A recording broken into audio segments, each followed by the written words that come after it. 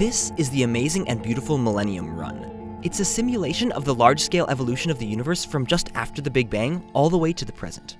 The researchers at the Max Planck Institute in Germany who ran the simulation began with the latest observations of what the early universe looked like, and simulated the evolution of the universe forward in time to see how the tiny fluctuations in the density of the early universe gave rise to the galaxies and galactic clusters of today.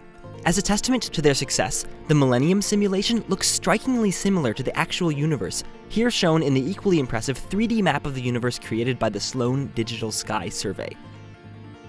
But the Millennium Run was no small feat. It contained over 10 billion simulated particles and ran on over 500 computers for a total of 350,000 hours, or 40 years of processor time. Not to be outdone, here's my version that I did on a laptop in only a few minutes.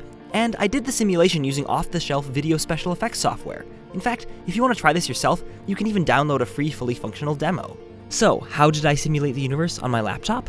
Simple. I began with a real image of the universe about 13.7 billion years ago, and used it to tell a particle simulator which particles should be lighter and which should be heavier. This simulates the slight variations in density of the early universe. Then I turned on a little bit of gravity, and watched the particles go.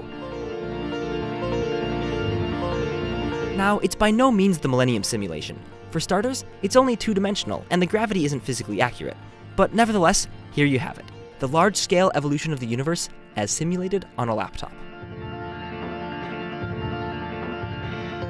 For those of you interested in the particular details of how to make this particle simulation in After Effects, check out the tutorial here. And if you just want more cool science, click here to find out what would happen if we dug a tunnel through the Earth and jumped in.